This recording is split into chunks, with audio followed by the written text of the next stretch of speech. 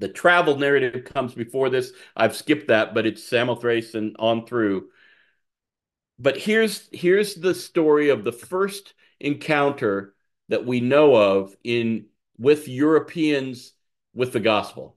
On the Sabbath, Luke is now using the first person plural. So this is why people think that it's Luke who wrote it.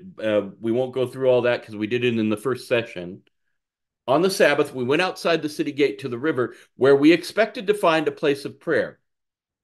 Now, there will be no synagogue mentioned in Philippi, so it's likely that the Jews of Philippi were meeting by the water, by the river for prayer, and it was common in places where Jews didn't have a synagogue in a city to meet in a public place where they could pray together. We sat down and began to speak to the woman who had gathered there. One of those listening, and by the way, the women are the prayers here. One of those listening was a woman from the city of Thyatira named Lydia, a dealer in purple cloth. She was a worshiper of God, and the Greek word is sibomene. We'll get back to it. The Lord opened her heart to respond to Paul's message. When she and the members of her household were baptized, she invited us to her home. If you consider me a believer in the Lord, notice the change in language. One who is faithful or believing in Kurio, in the Lord, Kyria eleison, right? Um, if you count me a believer in the Lord, she said, come and stay at my house. And she persuaded us.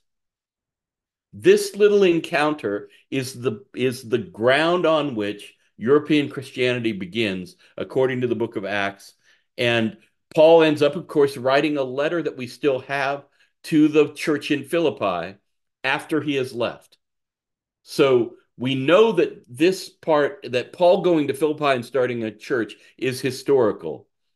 And in this place, we run into language like we got last week. Lydia is not a Jewish woman. Lydia is a Sebamine.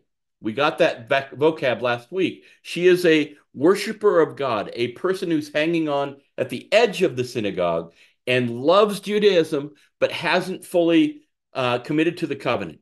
So she's like the person who is a seeker, a person who comes to church and hasn't joined yet, right?